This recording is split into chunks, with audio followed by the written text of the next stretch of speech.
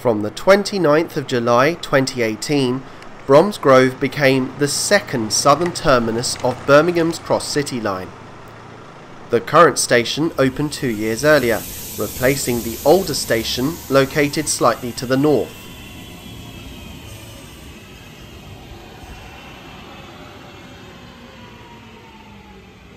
The cross-city line is approximately 33 miles in length and passes through Birmingham New Street and up to Lichfield Trent Valley.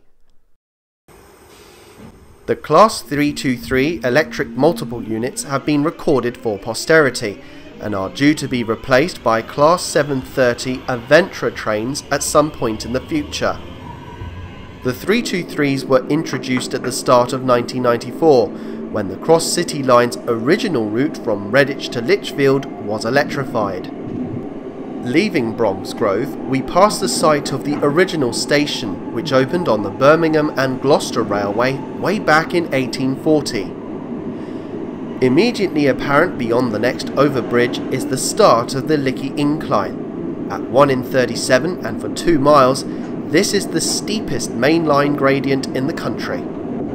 In earlier times, many trains required the assistance of banking locomotives, with associated logistical consideration to ensure that the train reached the top.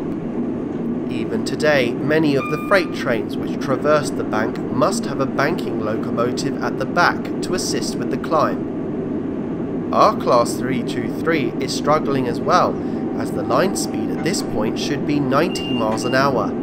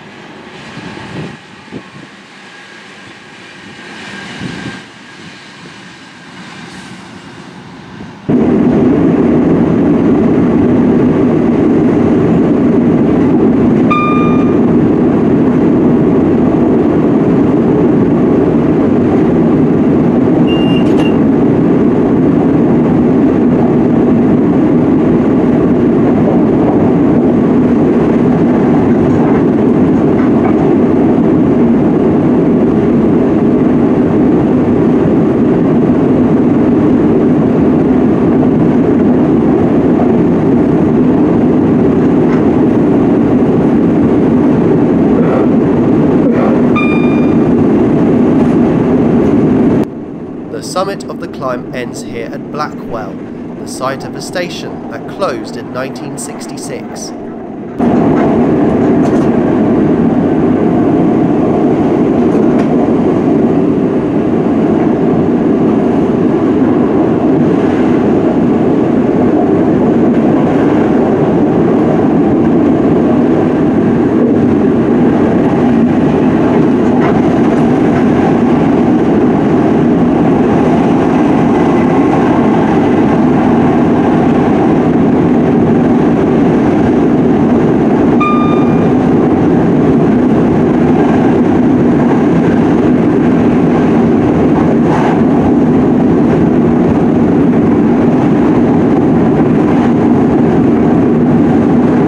The line now passes under the M42.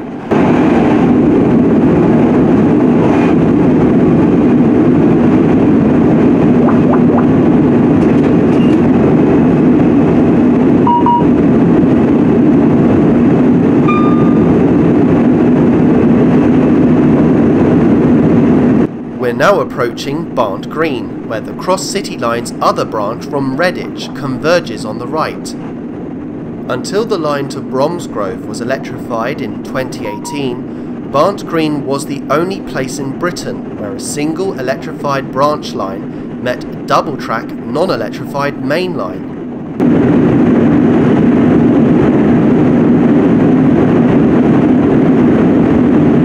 The Midland Railway, the company who took over the workings of the Birmingham and Gloucester Railway, quadrupled this 5-mile section to as far as Kings Norton between 1892 and 1930. Today there are only 3 tracks. The one on the left is unelectrified and referred to as the Up Slow.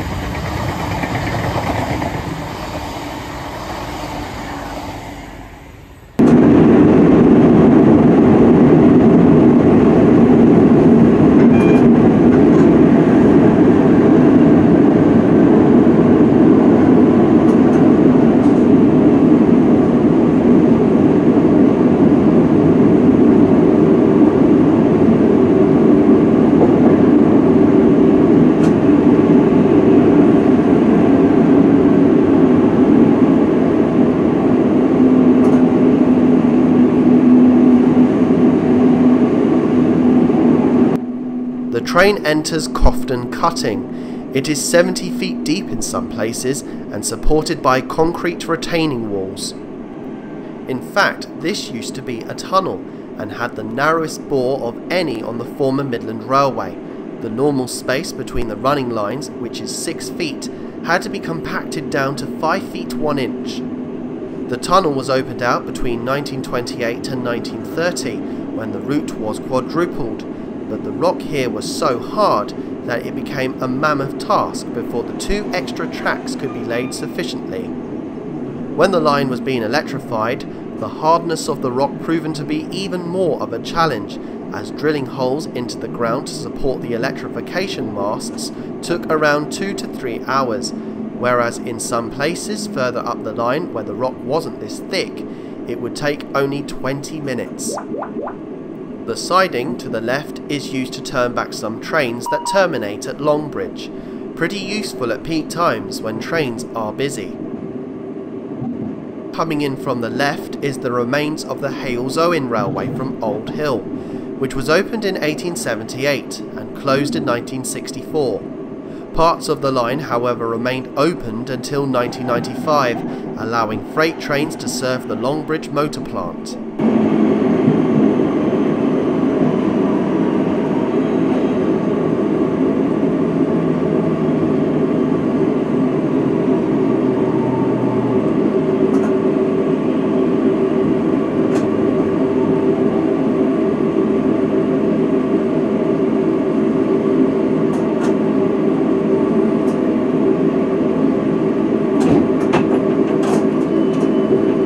There have been 2 previous stations serving the Longbridge area.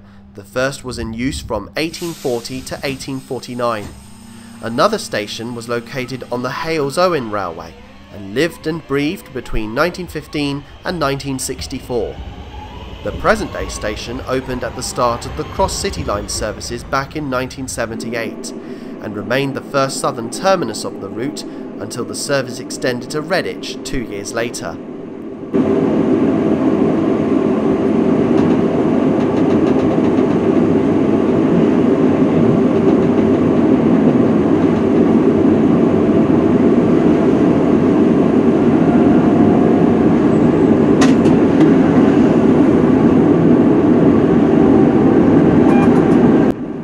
Only the slow lines have been electrified along here.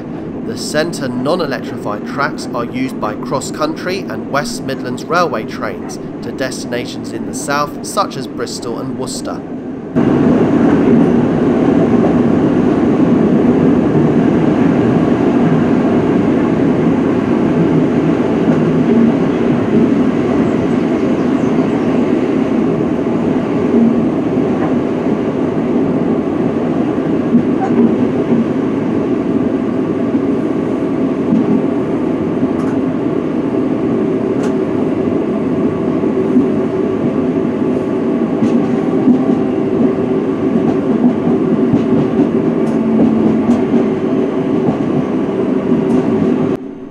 Lichfield was opened in 1870 when the route was a part of the Midland Railway. The island platform was opened in 1892 when the company quadrupled the line, but the two outer faces were installed in 1978. Located on the former island platform are sculptures carved from old railway sleepers by Rosemary Terry, an artist based in Wolverhampton.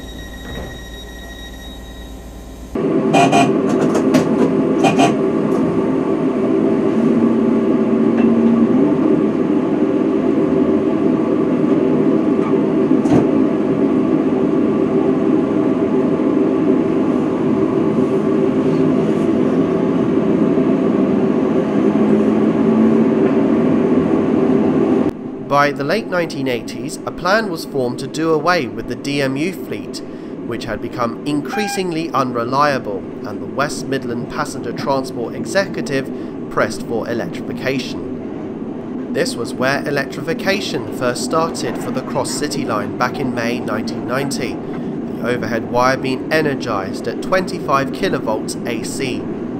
Just under 3 years later, the electrification was completed on the 6th of June 1993.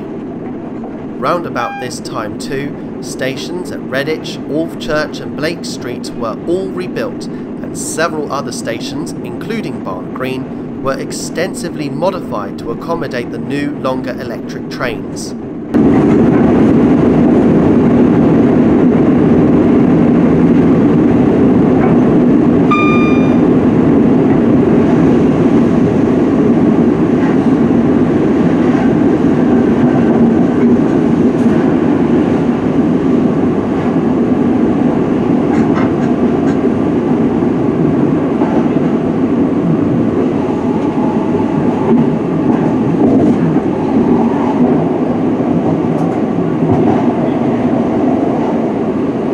The present-day Kings Norton station dates from 1849, and the former station buildings, positioned at the end of the down platform, were demolished in 2006.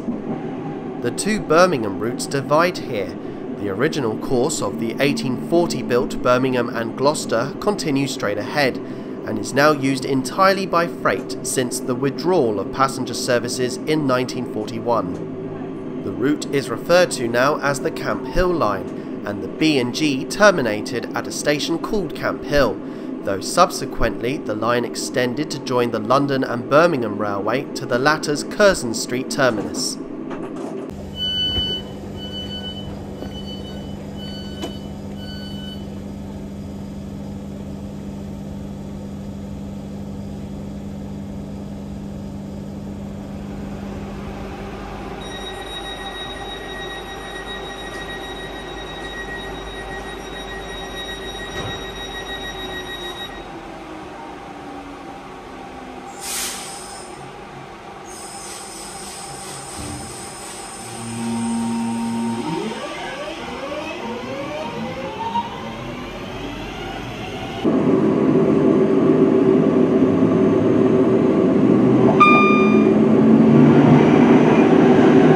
The Camp Hill line branches away to the right. It is hoped to resume local services on the route by the end of 2024, after a break of nearly 84 years. Expansion of these services via new cords connecting the line to Moore Street are currently in the early planning stages.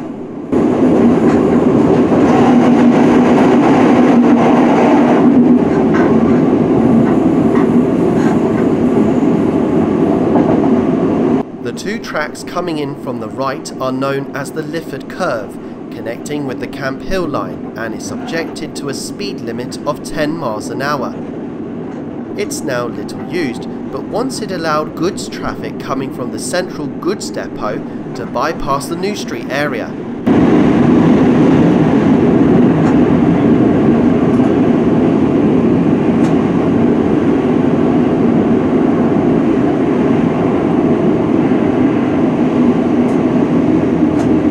Coming alongside us to the right is the Worcester and Birmingham Canal that parallels the railway to as far as Five Ways.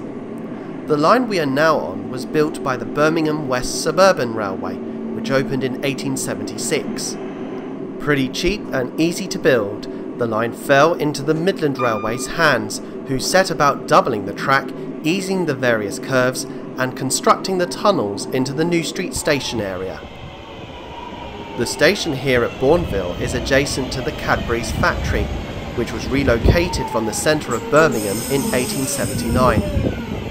The new premises, in what was then located in open countryside, provided better transport access to both the railway and canal.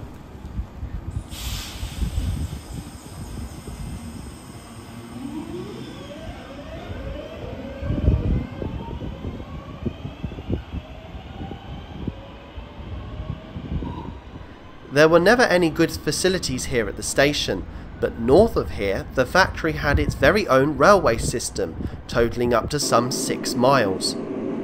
It started operating in 1884, resulting in the purchase of 6 steam locomotives, initially steam powered and finally replaced by diesel, which marshalled 3 outbound trains every day except Sundays. The railway works were closed on the 28th of May 1976. The approaching overbridge was where the railway works crossed our line to the waterside wharf and sidings.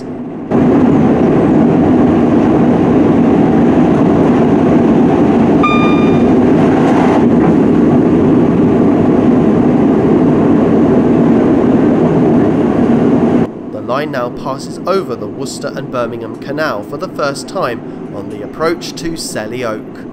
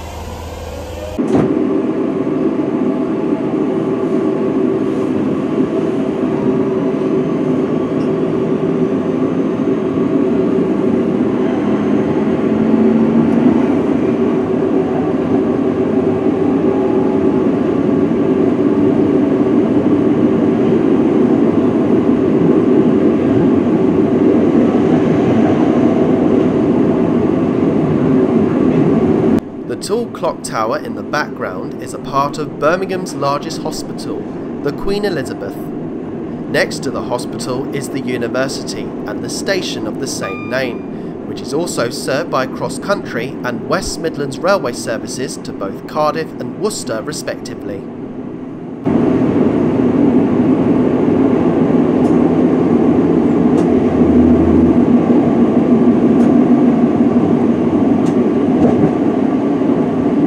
The official launch of the Cross-City Line services was celebrated here at University Station on the 8th of May 1978 by William Rogers, the former Secretary of State for Transport.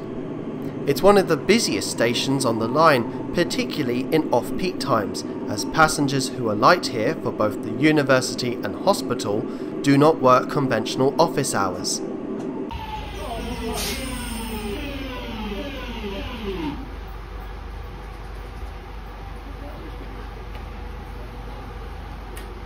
Recently, University Station has been modernised with brand new station buildings on both platforms, built in anticipation for the heavy usage in passenger traffic. In addition to this, a brand new footbridge was constructed over the canal, linking the station with the vast university complex.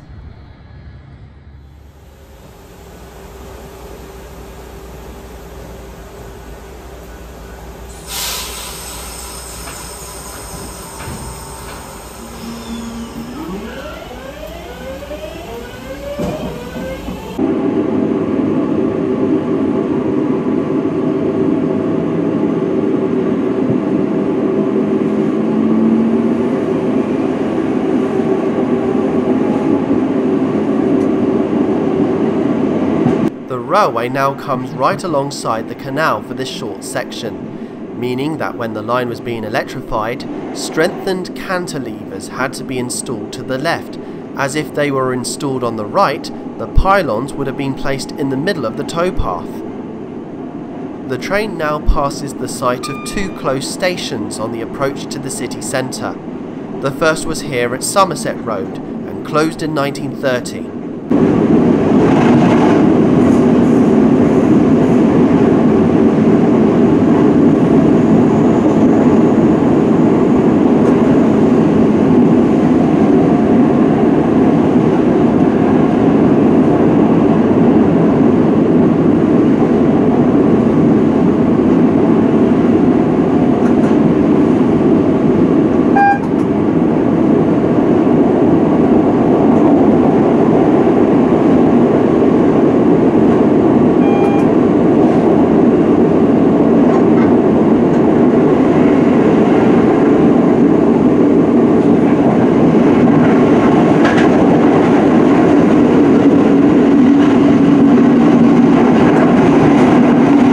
Just after the tunnel was Church Road, the first out of the two to close in 1925.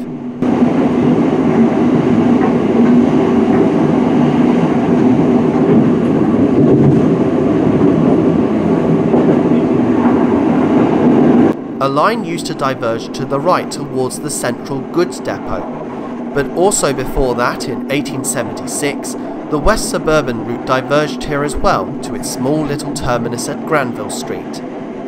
Trains used to terminate there until 1885, until the Midland constructed the tunnels into an enlarged New Street station. This also meant passing under the numerous streets and the canal. With the opening of the line into New Street, trains off the Midland that came from Derby via Camp Hill could now be diverted through this route.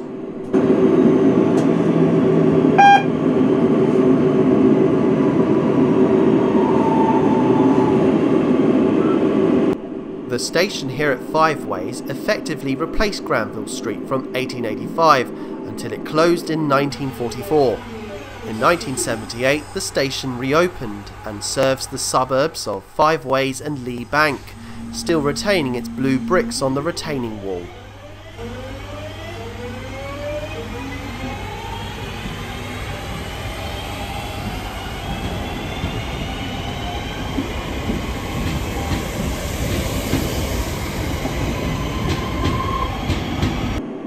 The line descends at 1 in 77 as we pass through the tunnels into New Street.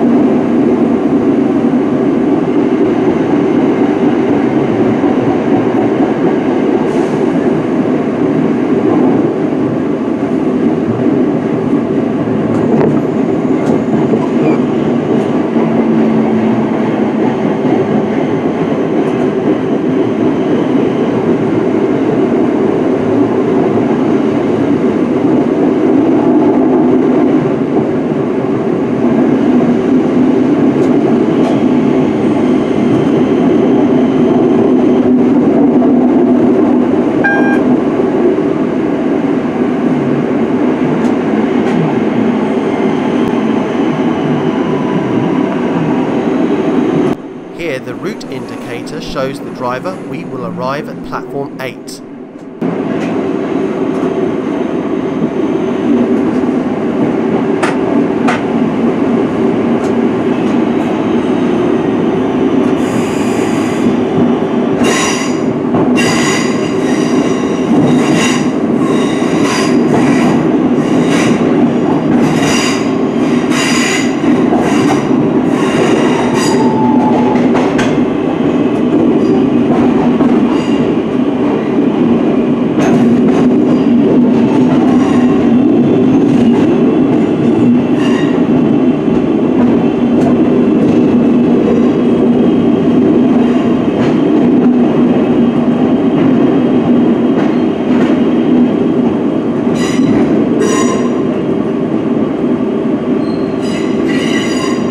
There are a bewildering array of tracks leading towards the station, with its 12 through platforms and west-facing bay.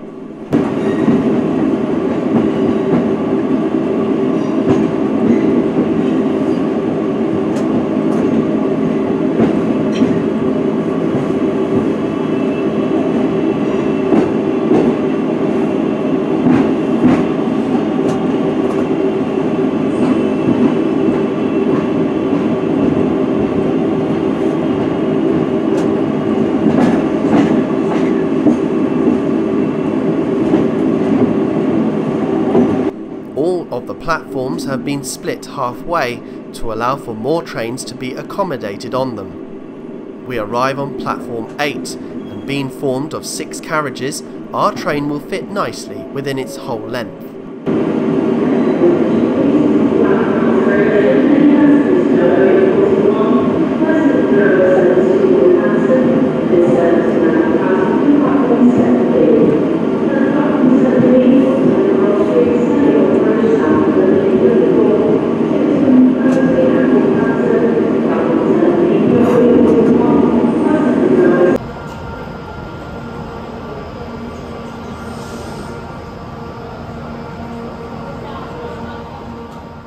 New Street is one of the largest and busiest stations in the country. It is a major destination for Avanti West Coast services from London Euston to Preston and Glasgow, etc.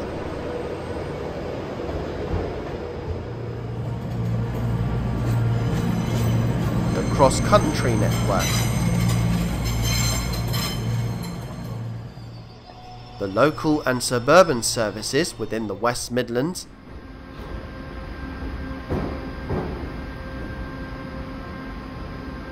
and Transport for Wales trains up to Aberystwyth and Holyhead.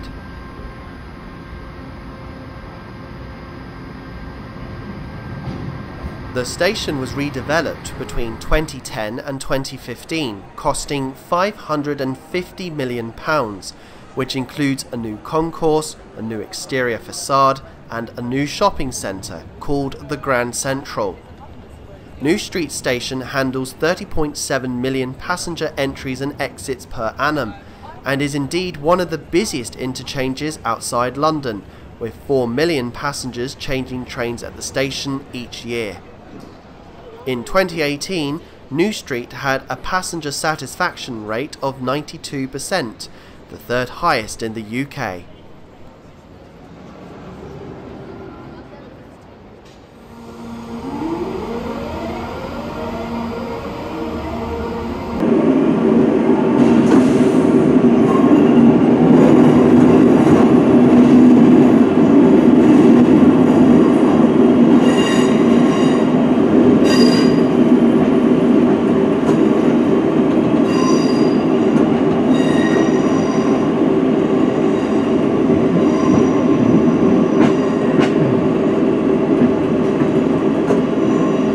Eastern exit to New Street is by 2 tunnels. The one we enter is called the Derby Tunnel, whilst the one to the left is called the Stour Tunnel. Unbeknownst to many of the travelling public is that the tunnels pass beneath the platforms of Birmingham New Street station on the former Great Western Railway.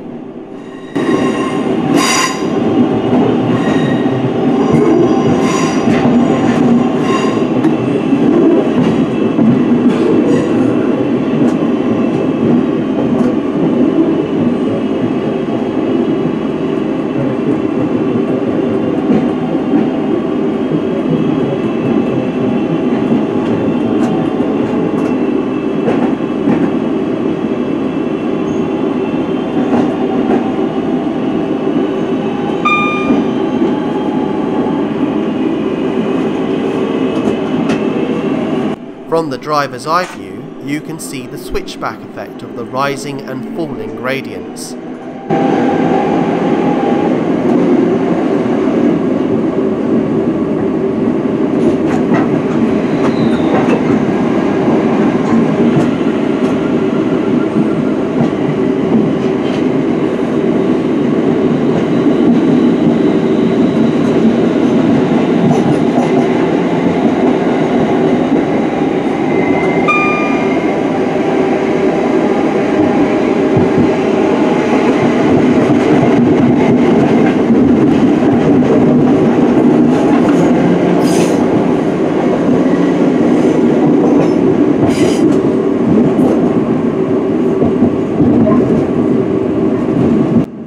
Proof House Junction, the various routes go their separate ways as we rise onto Lawley Street Viaduct.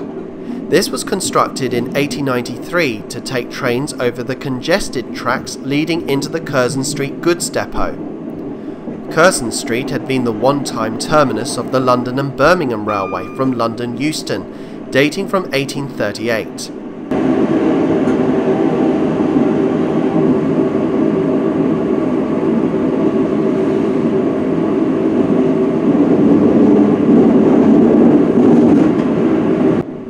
We're now travelling over the Grand Junction Railway, which opened on the 4th of July 1837, Birmingham's very first railway.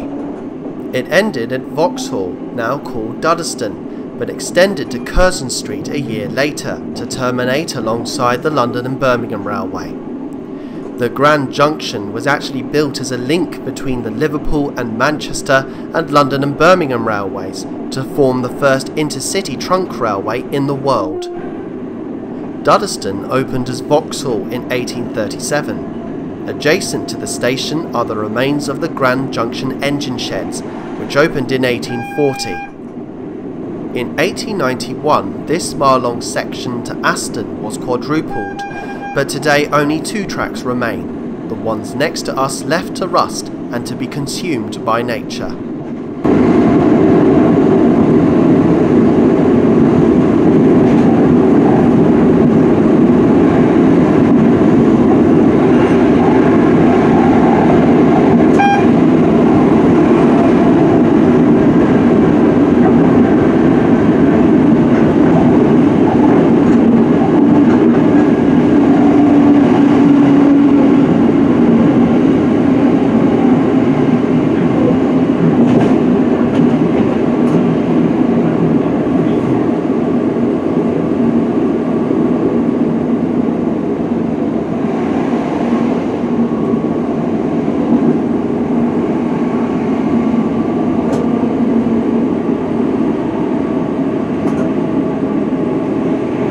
From the right on the approach to Aston is the electrified freight link from Stetchford on the London and Birmingham, another useful route bypassing New Street. The route of the Grand Junction, which has a wide sweeping arc from Perry Bar through Aston to Vauxhall, was dictated by the refusal of James Watt the Younger, the tenant of Aston Hall, to allow the railway to encroach upon Aston Park in the grounds of the Hall, as planned in the Act from Parliament in 1833. In preparation for electrification, the 2 mechanical signal boxes, Aston No. 1 and No. 2, were closed. Semaphore signalling was replaced by multiple aspect colour light signals, and control transferred to the power box at New Street. Today, signalling is with the box at Saltley, at the West Midlands Signalling Centre. The Grand Junction continues ahead, taking trains on the Chase line towards Walsall and Rugeley, and for freight trains to gain access to Bescot Yard. We now branch off that line and onto what was once the Sutton Coalfield branch, opening in 1862 by the London and North Western Railway.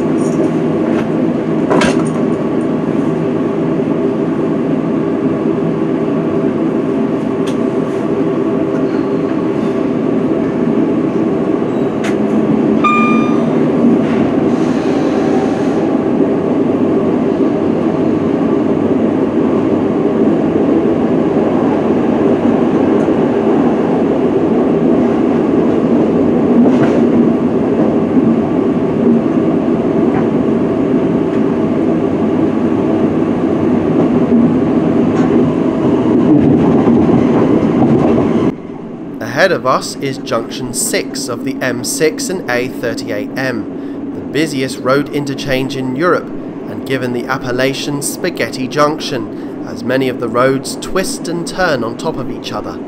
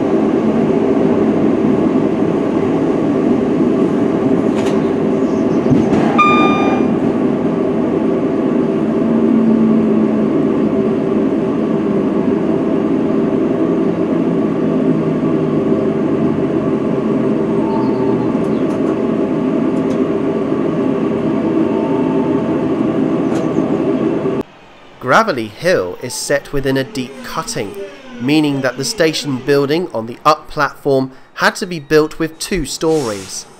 The other buildings and an earlier wooden footbridge were removed at the time of electrification.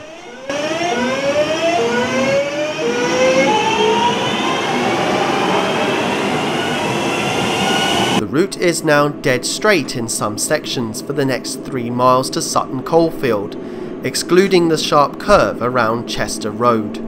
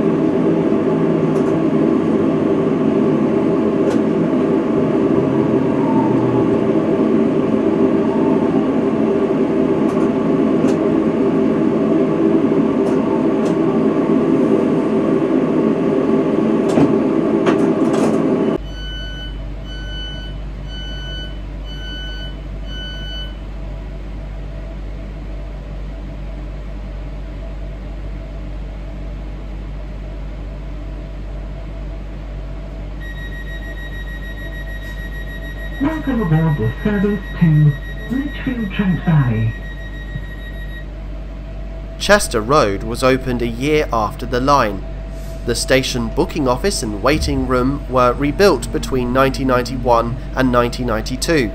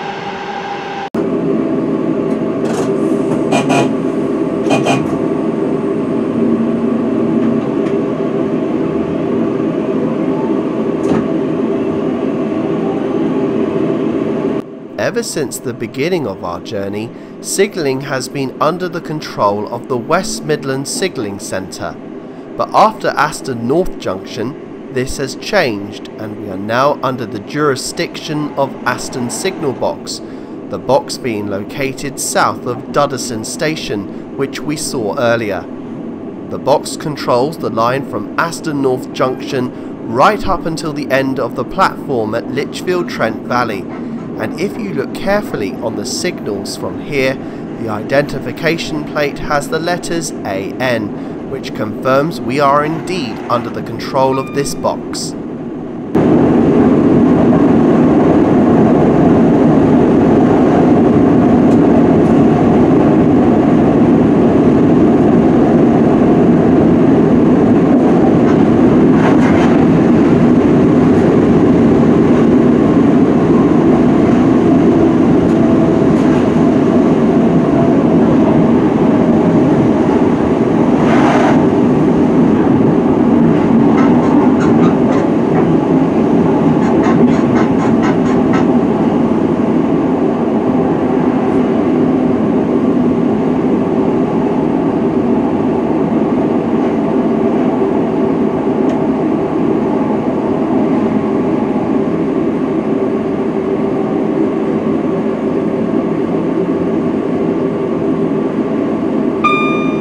Now arriving at Sutton Coldfield on a curve. Sutton Coldfield was the terminus of the 5-mile branch from Aston in 1862 and remained the northern terminus of the branch for 22 years until in 1884 the route extended northwards to Lichfield City.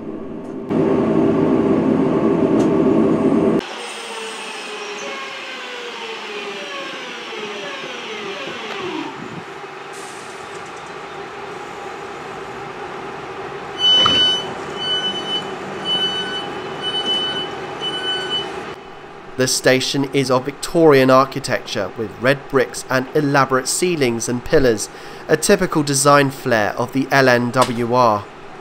Sadly, on the 23rd of January 1955, Sutton experienced a horrible train crash when a diverted York to Bristol express failed to navigate the curve, killing 17. Following the accident, line speed restriction signs were universally adopted. Previously, there had been no visible reminder to the driver of speed restrictions on many routes.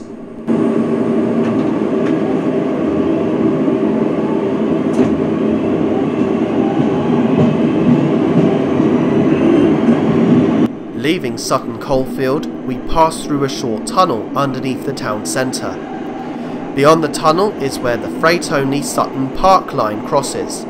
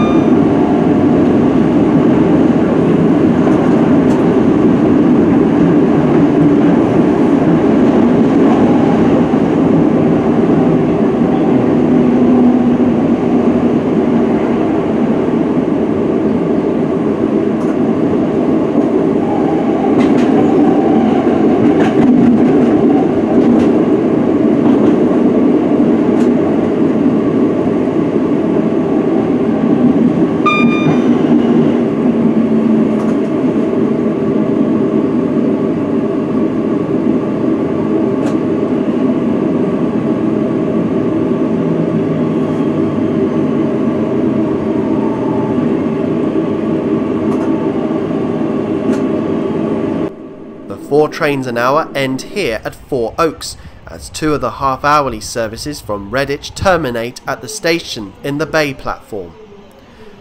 When the railway arrived here in 1884, there was nothing but green fields. However, the land was ripe for long-term development and has today become a part of the sprawl of Birmingham.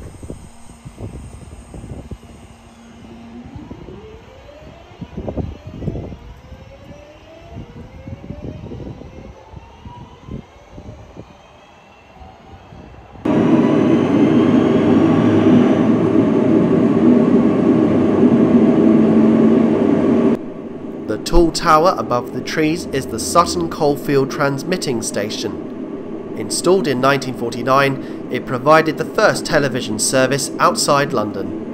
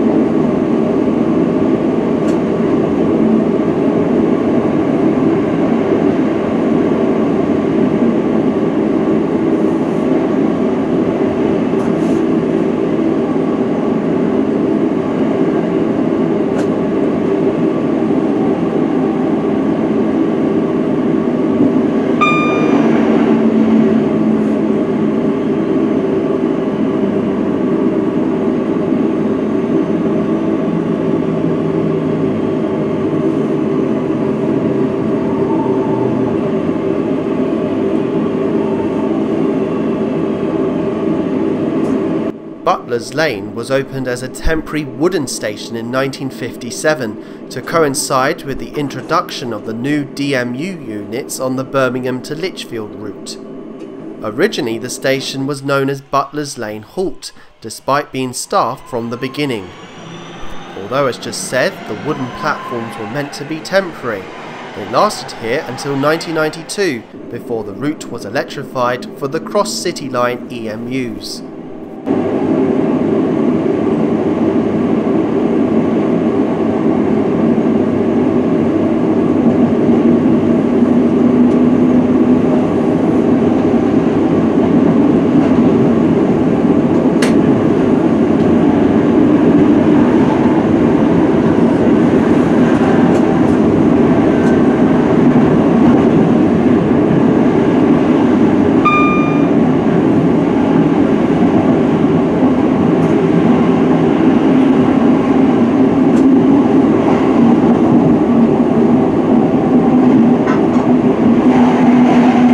Blake Street marks the end of the Transport for West Midlands area.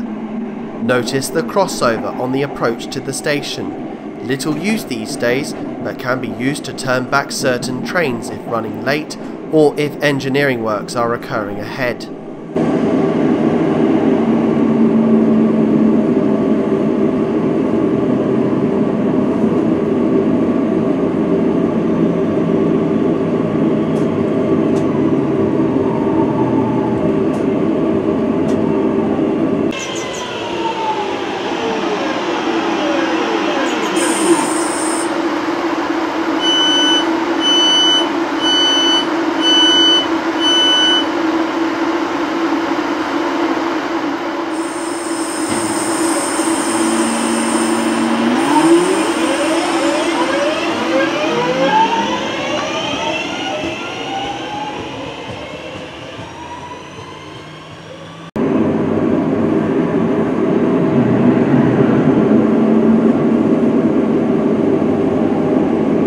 The line now leaves the built-up area behind and we head out into the countryside and northwards towards Lichfield.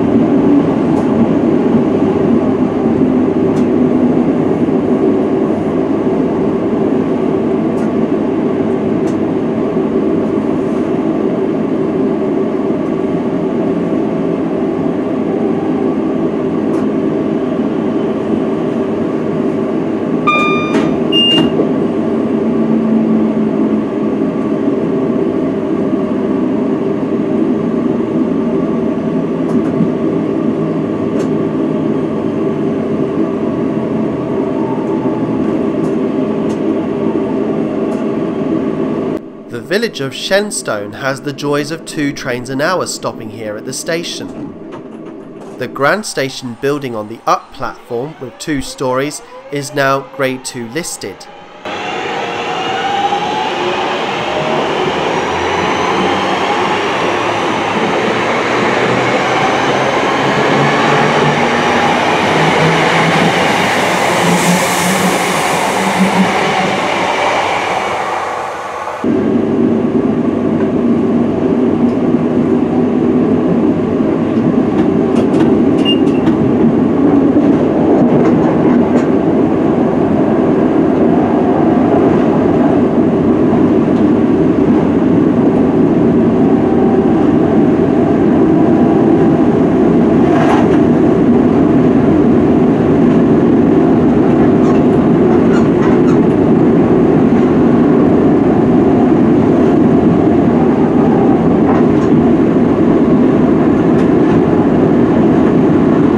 The line now crosses the M6 toll motorway, followed by the A5 London to Holyhead Trunk Road, a descendant of the former Roman road known as Watling Street.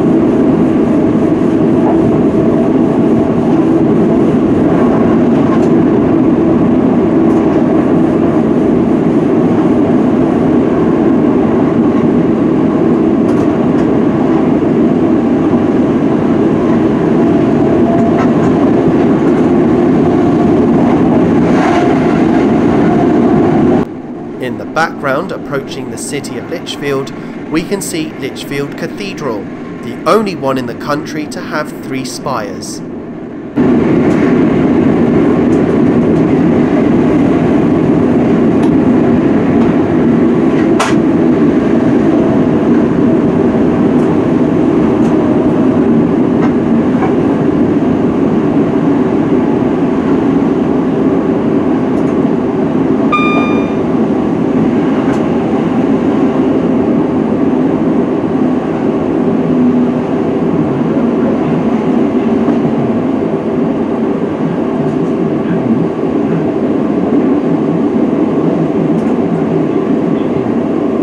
The disused line coming in from the left is the former freight line that used to serve the Anglesey Sidings freight terminal. Historically, this was the route to Walsall, which opened beyond Lichfield to Witchner Junction on the Derby mainline back in 1849 by the South Staffordshire Railway. It closed south of Brown Hills in 1968.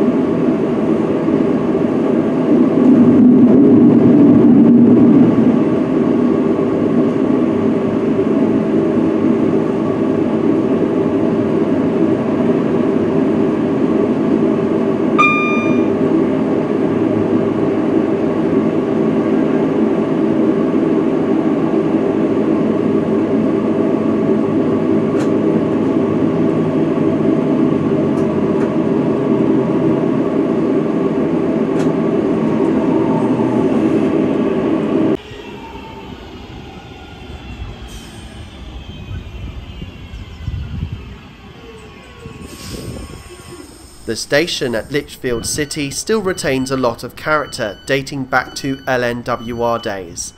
The original station, built in 1849, was demolished in 1882 in readiness to accommodate the extra services coming from Sutton Coalfield.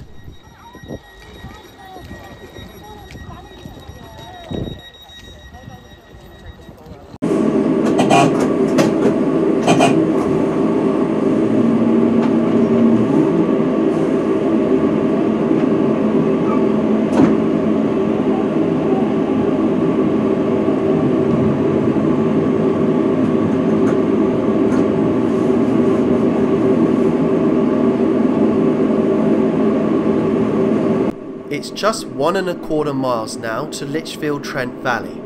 Out of the 33 miles from Bromsgrove, the cross-city line has been formed by at least 6 former railway companies, or 7 if travelling from Redditch. Little mention was made of the Redditch branch earlier on. It had originally been built back in 1859 by the Redditch Railway, nominally independent from the Midland, and was provided as a useful bypass route for trains avoiding the Lickey Hills.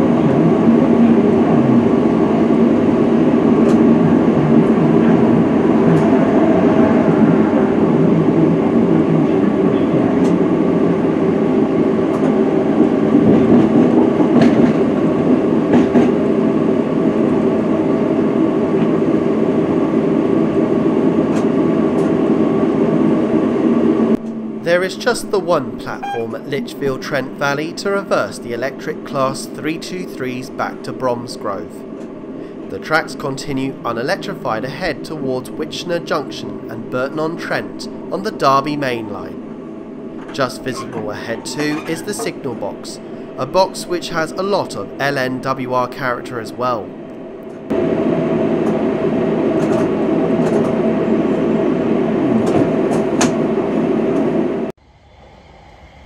The low-level platforms these days are used by hourly London North Western Railway services between Crewe and London.